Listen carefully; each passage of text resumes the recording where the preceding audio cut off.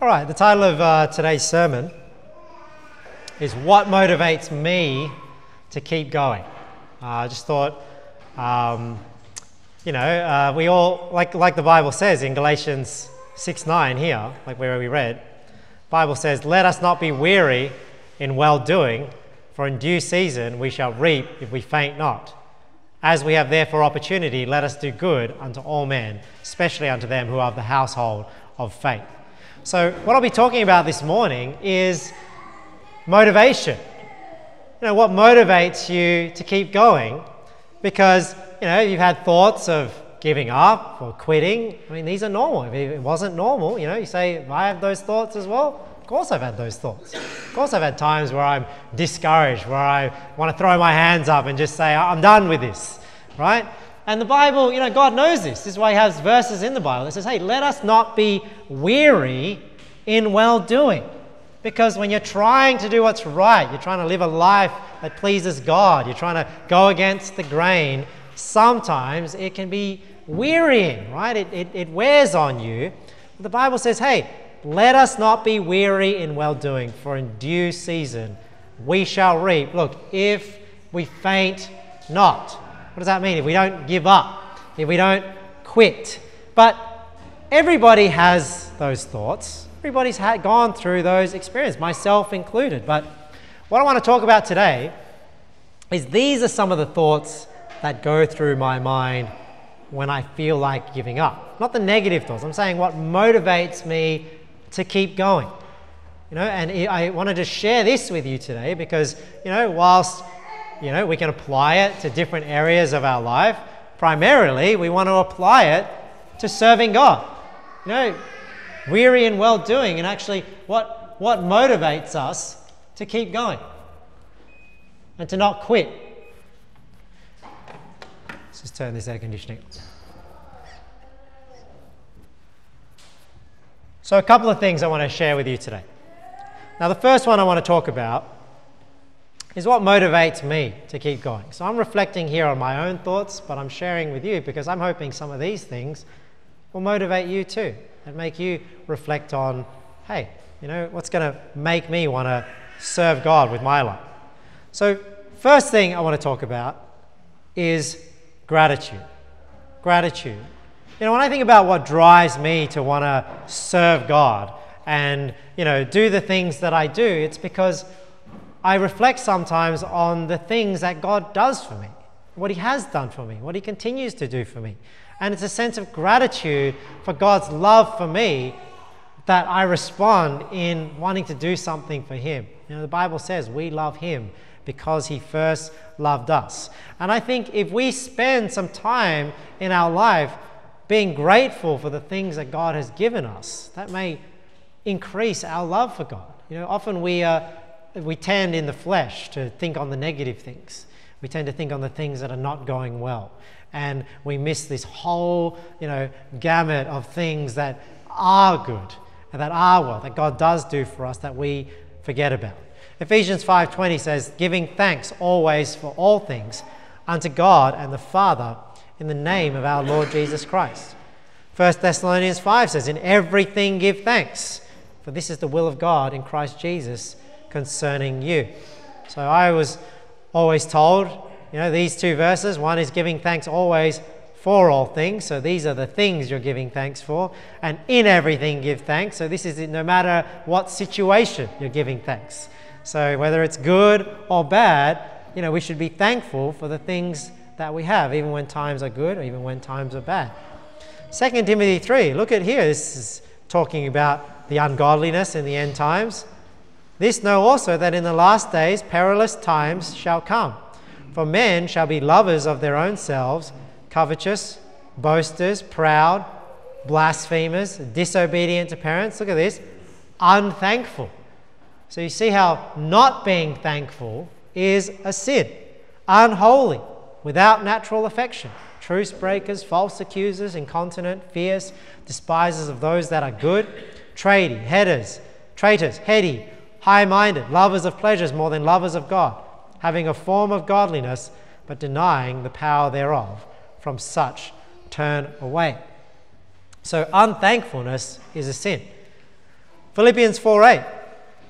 It's good to think about the positive. The Bible tells us that we need to think about the positive things rather than just always negative things. Philippians 4:8, finally, brethren, whatsoever things are true, whatsoever things are honest, whatsoever things are of good report, if there be any virtue and if there be any praise, think on these things. So let me just set this.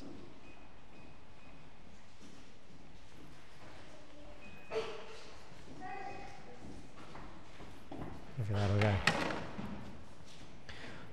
So, the world is a fallen place.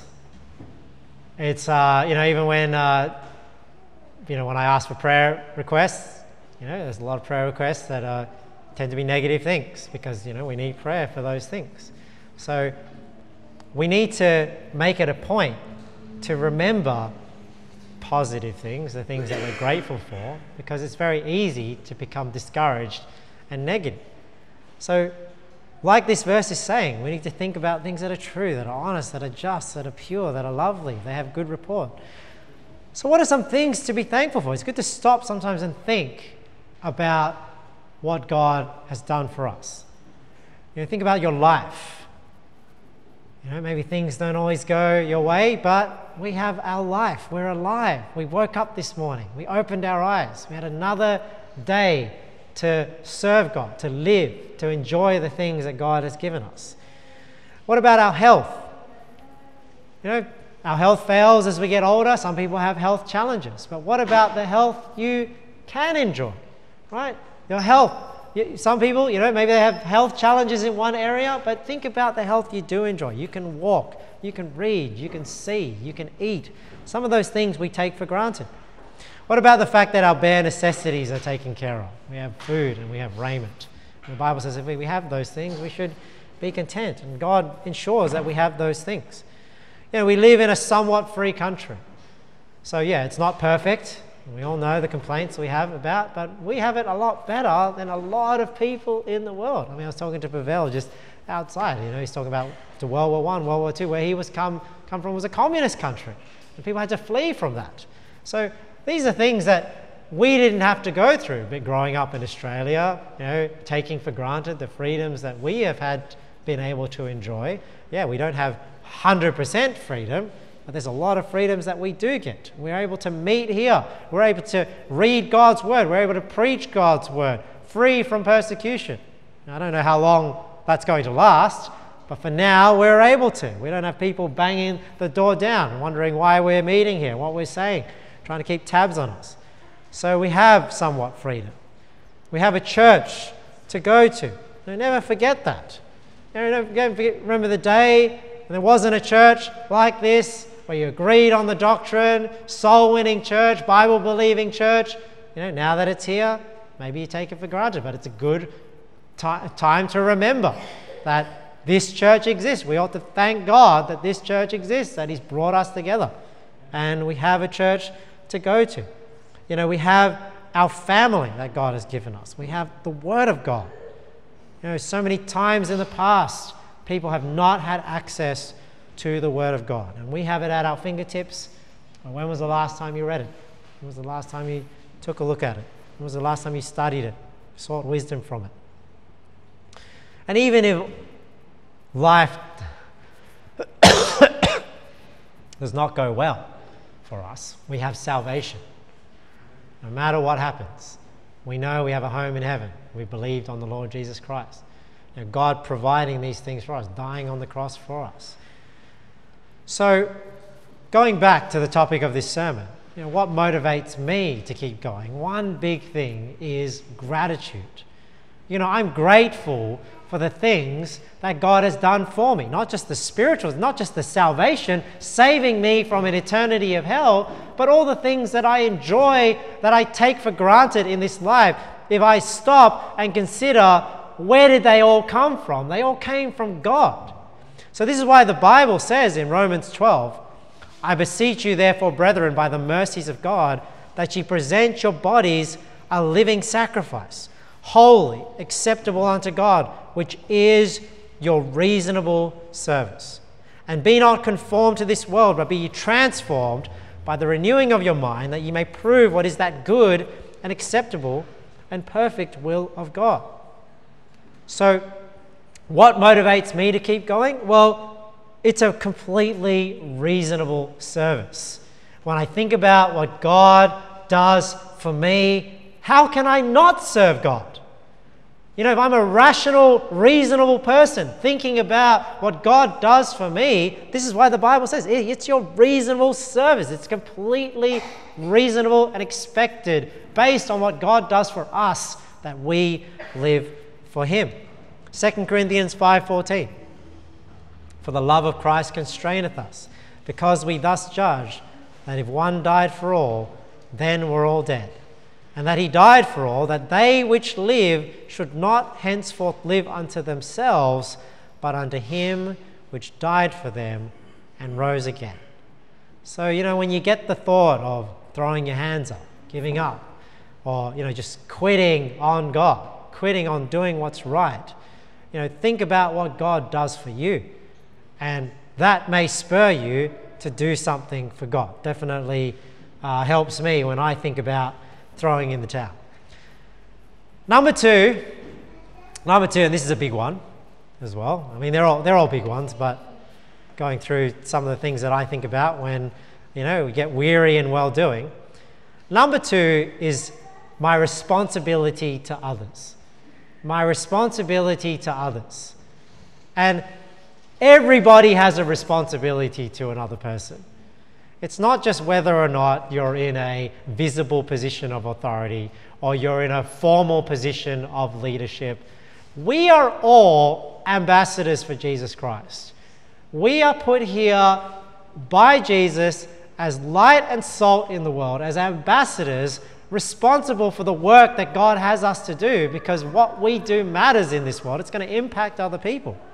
So when you reflect on your responsibility you have on others, and others may be a closer circle of influence than others, everybody has a responsibility somewhere to have a good testimony, to live a life pleasing to God. So we have that positive influence that God has called us to have. But specifically for people that do have people that they, are in subjection to them, especially they're accountable to God. Hebrews 13:17, obey them that have the rule over you, and submit yourselves, for they watch for your souls as they that must give account. You see, so people that are in leadership, they are accountable to God for how they lead. And that's one thing I think about. I'm in a position of leadership. I'm in a position of responsibility. That motivates me to keep going because of the testimony and the example that I set, that they may do it with joy and not with grief, for that is unprofitable to you. So when it comes to serving others, your example is very important. This is why the Bible tells us to have a good example. Our example is how people see you're living, what they see you're doing. And you're setting that example so that others may follow. So when you think about that, and I think about, hey, what motivates me to keep going? I think about, hey, what example do I want people to follow? That drives me to want to keep going as well, because you know what? I don't want to accept the example of somebody giving up, of somebody backsliding, of when things get hard, you just quit. Is that the example I want to set? Oh, I'm just getting a bit busy in my life, so then I just give up on God. I just stop doing the work I should be doing. Is that the example I want to set? No. I want to set an example of, hey, even if I'm busy, even if times are hard, even if life is rough, I still serve God. That's the example I want to set. 1 Timothy 4:12. Let no man despise thy youth, but be thou an example of the believers, in word, in conversation, in charity, in spirit, in faith, in purity. 1 Peter 5 talks about here too. The elders which are among you, I exhort, who also am an elder, and a witness of the sufferings of Christ, and also a partaker of the glory that shall be revealed. Feed the flock of God which is among you, taking the oversight thereof, not by constraint, but willingly, not for filthy lucre, but of a ready mind. Neither as being lords over God's heritage, but being ensamples to the flock. And when the chief shepherd shall appear, ye shall receive a crown of glory that fadeth not away. So your example is important if you think about that. and what example you're setting. I hope that motivates you to keep going and to not quit doing what is right. But this is why I think it's so important for your growth in your spiritual life. That you have people that you are trying to teach, that you are trying to mentor, that you are trying to be an example to. See, when you're a young believer, you start off not having anybody looking up to you, not trying to influence anybody, and you have somewhat of a selfish mindset when it comes to your spiritual life. Your selfish mindset is, well, I don't really need church, I don't really need this, I don't really need, the fellowship, I don't really, need, the songs don't really do much for me, so I don't need. You see how it's all about what you need. It's about what you want. It's when you're a young Christian, you only consider how spiritual things like church and fellowship and all this service impacts you. But you want to get to the point and you want to start thinking about how it impacts others. And this is why it's so important to be in the work of the Great Commission. Teaching others, baptizing believers, teaching people the Word of God. Yeah, you may not do it from the pulpit, but that doesn't mean you can't be involved in the Great Commission where you're trying to positively and teach and influence others. And when you do that, you start thinking about a more service-orientated works for God, because you're thinking the things I do impact others. This is what it was like in my life. But before I tell you that story, I want to tell you this, because this is what I really reflect on when I think about how trying to do what's right, trying to influence others, trying to bring forth fruit starts to mold you. John 15:1 says, I am the true vine, and my Father is the husbandman. Every branch in me that beareth not fruit, he taketh away, and every branch that beareth fruit, he purgeth it, that it may bring forth more fruit. Now, what do I think this means? Obviously, analogies in the Bible, they can have multiple meanings. But I think this verse particularly speaks to the fact that we're all branches in this vine. And notice here, it's not that he purges it and then the branch brings forth fruit. The branch is bringing forth fruit and then he cleans it up so that it will bring forth more fruit. So how does that work out in your spiritual life? Well, when you start trying to serve God, you start trying to get people saved, you start trying to teach others, that then starts to make you reflect on how you're living, and through that work, God starts to clean you up. And this is why a lot of people don't always get rid of the worldliness. They don't always get rid of the sin in their life, because they're not first trying to serve God. They think, well, if I get rid of the sin in my life, I get rid of the worldliness, then I'll serve God. But it's the other way around. When you start trying to serve God through that service, it starts to clean you up. Why? Because you want to start influencing other people. That's what happened in my life. When I first got saved, didn't know everything, still worldly. I was still had a girlfriend at the time, doing things I shouldn't have been doing. But I wanted, I believed salvation, I understood that. I wanted to see other people saved. And then when I went out talking to people about the gospel, you start thinking, well, I want to impact other people. Maybe I should start taking the things of God more seriously, then people will take what I'm saying more seriously. So you see how that starts to purge you. You want to bring forth fruit, you start thinking about the way you're living. I wanted to get people saved. All of you know, you try and explain the gospel to somebody, you come across objections. What does that make you want to do? I'm going to go find out the answer. But when you're not giving the gospel to anyone for months and months and months on end, what motivation do you have to go and learn more? In fact, you start forgetting things. You forget all the things that you learned before, because now you've got no motivation to learn and grow. Why? Because you're not trying to impact anyone. You're not trying to bring forth fruit. That's why you guys, you start getting into evangelism again, start getting into soul winning. Guess what? You're going to start learning things again because you're going to think, oh man, I want to know these answers. You know, like we go out, street evangelism, we go to Liverpool, talking to a lot more Muslims now. That's why Gersh and I are going to brush up on our Quran, brush up on, our Islamic history, all this, because we want to be ready when we go and preach the gospel to them. You see how it makes a difference. You want to learn. When I was, in youth group, I wanted others in church to be encouraged. So I participated faithfully. I didn't want to skip a Friday night youth group because I didn't want to, discourage some other, kid that was there that I wanted to positively influence to say, hey, it's all right to just skip Friday night youth group. So then I could say to them, hey, you should be at youth group on Friday night. But if you say that to somebody now, and then you come to church, you're not even there. I mean, what sort of example are you setting? So that's what motivates me, because if I'm impacting others, if I set that example, then I can say to people, hey, this is something that you should do. Why did I start singing loud when I was in youth group?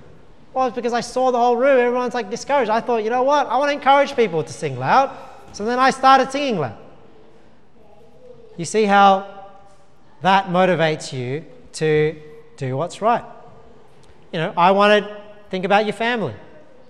I wanted my wife to serve God, so I make sure I do what I expect of her. That's why I go soul winning regularly. It's not just about whether I need to go soul winning regularly. It's about what do I want others to do. I want others to go soul winning regularly as well. I think about how the example that I set for my children. And that's when I reflected more on how important example is. Because, when you are adults and you're a bit more set in your ways, you're not so impressionable, right? You more convince people. So, if somebody's not doing something, you've got to convince them, you've got to talk to them. But when your children start to grow older and they're just reflecting what they see from you, from others, now it really makes you think about what example am I setting. And you parents in the room, you're still young parents. I think about this as well, that your children are still, a lot of them are under 5, under 6. But as they start to get older, they start to have a mind of their own, I think that's when you'll really start to reflect on your example and what you're doing, because you'll start to see it in your own children. But you don't need to wait until that point. If you can learn this now and consider it now, you will, set that example early on. And, you don't have to learn that lesson later than you need to. So now I consider, as a pastor of this church, I consider how it will impact people at this church. So even to a greater degree, it's so much more important that I keep going. But, for you guys, what my point here is, that is a motivating factor. But because you don't have anyone, or you may not have anyone that you're trying to influence, it's not motivating you to keep going and to, learn more and to grow. That's what I mean, right? So, like this verse says, start trying to bear some fruit. Don't wait until there's fruit there to purge your life. Jesus is going to start purging the branch when you bring forth fruit. So you just have to focus on trying to bring forth more fruit, trying to be an influence on other people, trying to get people saved, trying to, teach them, and you will start growing. So when it comes to children, the Bible even sort of refers to this when it comes to women, because sometimes women, they, maybe promiscuous, but then they end up having a child. And then the child is what actually starts to make them mature. Like I'm saying, because now they have people subject to them that they're influencing, it makes them reflect on how they're living. Look at what it says here in 1 Timothy 2. But I suffer not a woman to teach, nor to usurp authority over the man, but to be in silence. For Adam was first formed, then Eve. And Adam was not deceived, but the woman being deceived was in the transgression. Notwithstanding, she shall be saved in childbearing if they continue in faith and charity and holiness with sobriety. So this is not talking about salvation, like eternal salvation. What are they being saved from? Saved from the deception of the world. Saved from the deception of Satan in the world. Because when they bear children, then they start reflecting on being a mother and being an example to this person. And you know, when we have our own children as parents, it tends to mature people. So this is why it's so important that you try and bring forth spiritual children. Because when you bring forth spiritual children, then you also think about how you're impacting their lives. So, hey, it's easy to give up, but that's a selfish mindset. So, you know, service motivates you to do what's right, even when you won't do it for your own good. All right, let's move on. So what motivates me to keep going? Gratitude to God, right? Another one is my responsibility to others. So this is why it's important that everybody have responsibility to others, so that it motivates them to improve their spiritual life and keep serving God. Now, number three is an abundant life. Abundant life. John 10:10, it says, "The thief cometh not, but for to steal and to kill and to destroy. I am come that they might have life, and that they might have it more abundantly." Now, I'm not going to get all Joel Osteen on you here, you know, preaching the prosperity gospel and tell you if you serve God, you're going to be healthy, wealthy, wise, and have nice white teeth, straight teeth. You know, maybe I do smile like Joel Osteen all the time when I'm preaching, but we're not talking about a material abundance like the preachers of the world do, the prosperity gospel preachers. But there are a lot of things in this world that money can't buy. It reminds me of those old MasterCard ads. Remember those old, I thought that was a great marketing campaign. They have like these things in life. They say some things money can't buy, but for everything else, there's MasterCard. So what an effective ad campaign, right? And all these years, it's stuck with me. But there are things in the Christian life that you can only get through walking in the Spirit. And, you know, you enjoy those things when you serve God, and that's what motivates that. You know, what are some of those things? Let's talk about those first, and then I'll make my point. Galatians 5, the Bible says here, "But the fruit of the Spirit is love, joy, peace, long-suffering, gentleness, goodness, faith, meekness, temperance. Against such there is no law." Now, love, joy, peace. Think about it. These are fruits of the Spirit. Now, am I saying, do I think that unbelievers or people that, you know, aren't following God the way they should, aren't trying to live a life of obedience, walk in the Spirit, can't experience these things at all? No. But do they experience them to the extent that God intended? I don't think so. You know, it's like the world doesn't know what God intended for a marriage because they don't do things God's way. You know, they may experience love and peace and things like that, but I don't believe they can experience it to the full extent that the Creator made it for. Because God is the one that created these things. He knows how best to experience these things. And if the world doesn't do it God's way, there's no way it's going to achieve what God had willed for it to begin with. 2 Corinthians 4. So, you know, love, joy, peace. 2 Corinthians 4 talks about an eternal perspective, for which cause we faint not. But though our outward man perish, yet the inward man is renewed day by day. For our light affliction, which is but for a moment, worketh for us a far more exceeding and eternal weight of glory, while we look not at the things which are seen, but at the things which are not seen. For the things which are seen are temporal, but the things which are not seen are eternal. You know, can an unbeliever, somebody that doesn't believe in eternity, really experience true, worthy purpose? I mean, think about the reflections of the wisest man that ever lived, King Solomon. He said, all is vanity, vexation of spirit. Tried to find purpose in life. He said, let us hear the conclusion of the whole matter. Fear God and keep his commandments, for this is the whole duty of man. And that's the wisest man that ever lived. And yet, sometimes we get duped into hearing the social media influencers of the day talk about how they get fulfillment and how they get purpose. And you just wonder whether deep down inside they know you're going to die one day, it's going to all be over, and everything that gives you purpose, everything that makes you happy is all going to be gone. But not for us. You know, what motivates you to keep going and serving God is because you can have this eternal perspective, this true purpose, living for something of eternal value. Acts 23. We talked about this last week with Paul. Paul, earnestly beholding the council, said, "Men and brethren, I have lived in all good conscience before God unto this day." What about living with a clear conscience? Hebrews 13, pray for us, for we trust we have a good conscience in all things, willing to live honestly.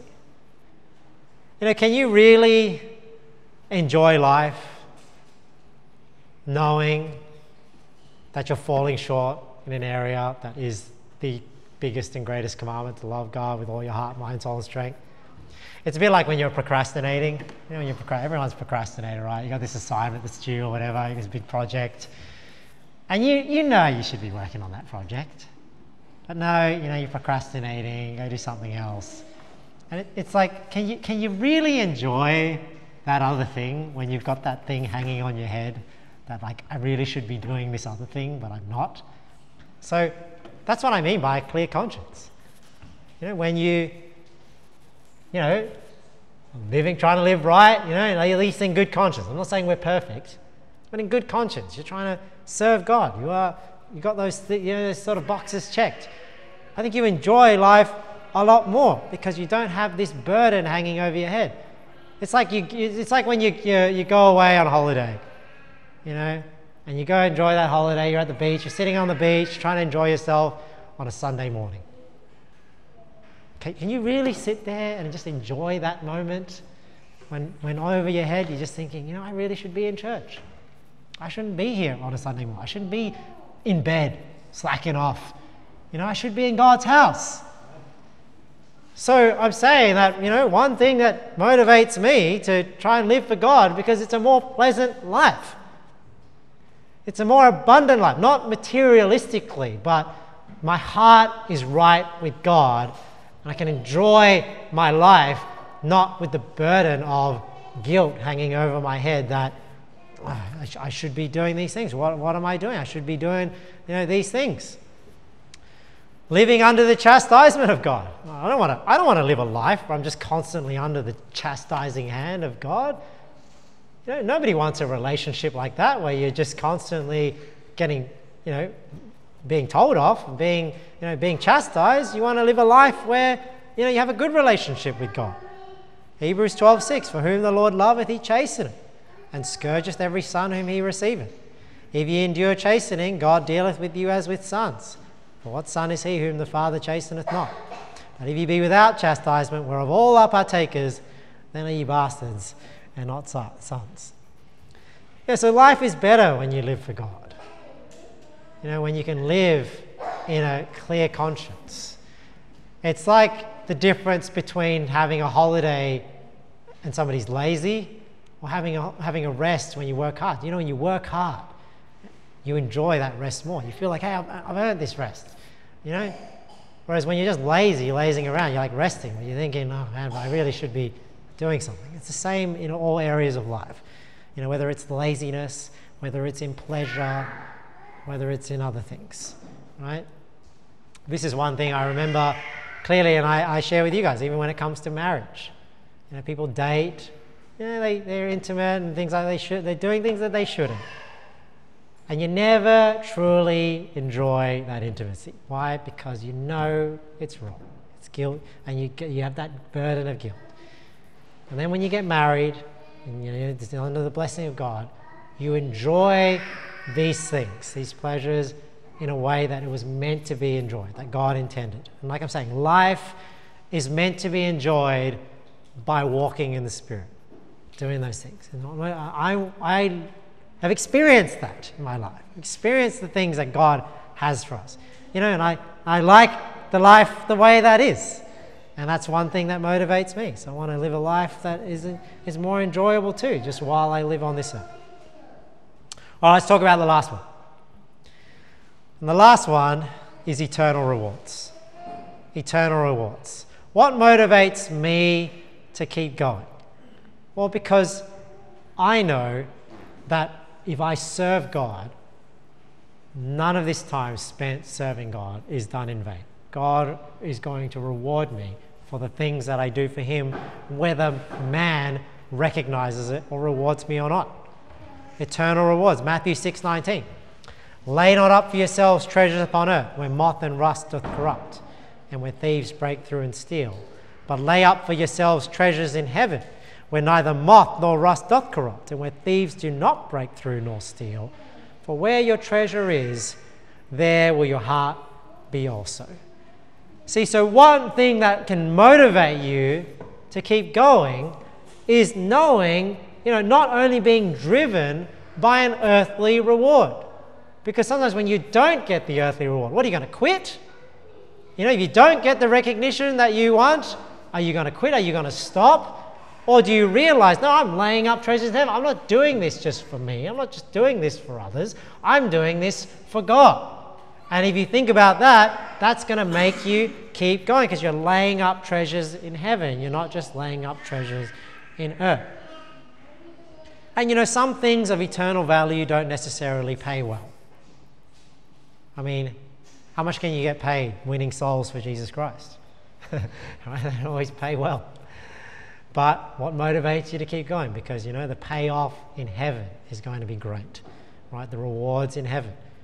So with that eternal perspective, like we talked about with, purpose, there's nothing wrong with living for eternal rewards. I mean, with God, God is a capitalist, right?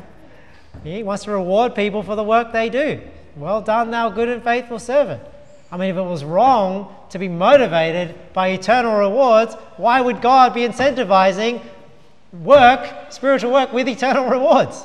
He's incentivizing it because he's trying to incentivize your behavior. Hey, you should be laying up treasures in heaven rather than treasures in earth, because I want you to live for the things of God, not for the things of this earth. 1 Corinthians 15. This talks about the resurrection. So when this corruptible shall put on incorruption, and this mortal shall put on immortality, then shall be brought to pass the saying that is written, death is swallowed up in victory. O death, where is thy sting? O grave, where is thy victory? The sting of death is sin, and the strength of sin is the law. But thanks be to God, which giveth us the victory through our Lord Jesus Christ. So what is the victory he's talking about? He's talking about salvation. And no matter, we have this hope that one day we'll be resurrected. Because the death doesn't even have a sting over us, because one day we'll be risen again in our new bodies. So the conclusion in 1 Corinthians 15, which is the resurrection chapter, is therefore, so because of this, my beloved brethren, be ye steadfast, unmovable, always abounding in the work of the Lord, for as much as you know that your labor is not in vain in the Lord. See, look at how many exhortations there are in the Bible. Don't be weary in well-doing. Keep abounding in the work of the Lord. Stay in the faith. Walk in the Spirit. So don't be discouraged if you have, when it's not easy to the spiritual grind. That's normal. It's normal that it's a spiritual grind, and it's difficult to keep serving God, because if it was easy, there wouldn't be all these things in the Bible saying, hey, keep going, keep going, keep going. But we need to reflect on the truths that are shared to us here to motivate us to keep going. Why? Because we know there is an eternity. We know there's a resurrection. We know that there are eternal rewards. Therefore, my beloved brethren, be ye steadfast, unmovable, always abounding in the work of the Lord. Look, for as much as ye know, do you know this? For as much as ye know that your labor is not in vain in the Lord. You see what that's saying there? You know that what you do for God is not vain. It's not unprofitable. It's not worthless. It matters. God sees, and He will reward accordingly. It's one thing that keeps me going. Because knowing, hey, it doesn't matter if people don't recognize this, or it doesn't matter how much it impacts, the world doesn't appreciate it. God appreciates the work that we do for him. Hebrews 11. Think about going through tribulation, persecution. Hebrews 11:32. What shall I more say? For the time would fail me to tell of Gideon and of Barak and of Samson and of Jephthah, David also and Samuel and of the prophets, who through faith subdued kingdoms, wrought righteousness, obtained promises, stopped the mouths of lions, quenched the violence of fire, escaped the edge of the sword, out of weakness were made strong, waxed valiant in fight, turned to flight the armies of the aliens. See, Hebrews 11 is a great chapter, great humbling chapter. You know, when you think you're doing great things for God, just read Hebrews 11, just puts you in your place, you know. Women received their dead, raised to life again. Others were tortured, not accepting deliverance. Look at this, that they might obtain a better resurrection. See, so what drove them to want to go through all that and do all those great things for God? It was eternal rewards. Because they knew that when they were resurrected, their resurrection is going to be better than it otherwise would have had they not abounded in the work of the Lord. Second last verse we'll go to here. 2 Peter 3:9. When I talk about these topics, serving God, this is one of my favorite verses.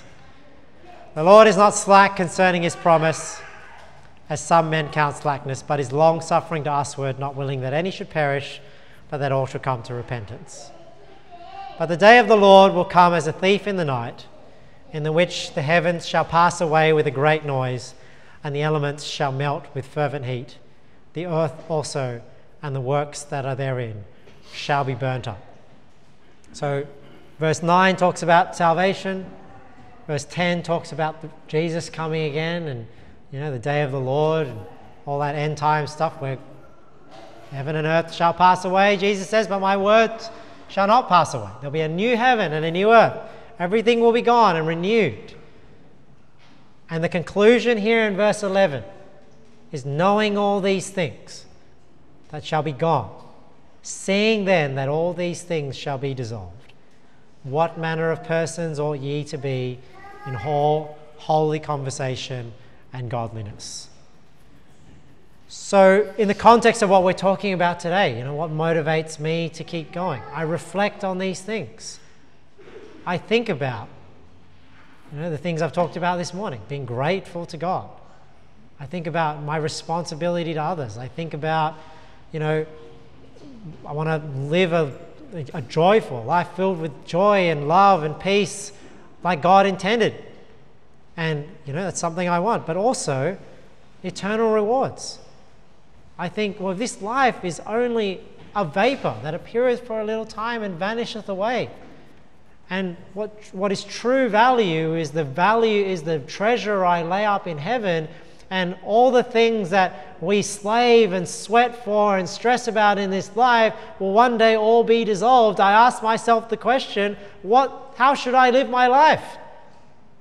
What manner of person should I be in all holy conversation and godliness if this is the truth? But sometimes we forget about these things. And this is why it's a good reminder. Eternity really makes you consider what is worth living for. And eternity makes the value of things in this world much less. But do you have that perspective? Do you have that thought? Do you consider these things so that it motivates you to invest time doing things that has an eternal payoff rather than things that just have a temporary payoff? So in conclusion, the Bible says, let us not be weary in well-doing, for in due season we shall reap if we faint not. As we have therefore opportunity, let us do good unto all men, especially unto them who are of the household of faith. Many people are driven by emotion. You probably find yourself saying that. I don't feel like doing this. but you need to be driven by the truth. You need to be driven by what is right. Because if you're driven by emotion, you're just being driven by the flesh. But don't. Be driven by the Spirit. Walk in the Spirit. Let's not give up. Let's not quit on God. Let us not be weary in well-doing. For in due season we shall reap if we faint not. And I hope today's sermon has made you reflect on some of the things that I reflect on. And I hope some of these reasons that I have become your reasons to keep going and not quit. All right, let's pray. Lord, we thank you for salvation. Thank you for all the things you give us. And I pray, Lord, that you give us the grace to not be weary in well-doing. I pray for each and every one here, Lord. We've all had our ups and downs, me included.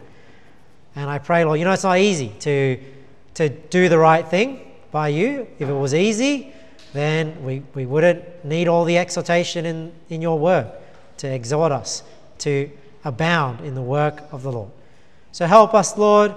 Use us. We pray you use each and every one in this church. Use our church as a whole to do your will, to glorify you. We pray and ask these things in Jesus' name. Amen.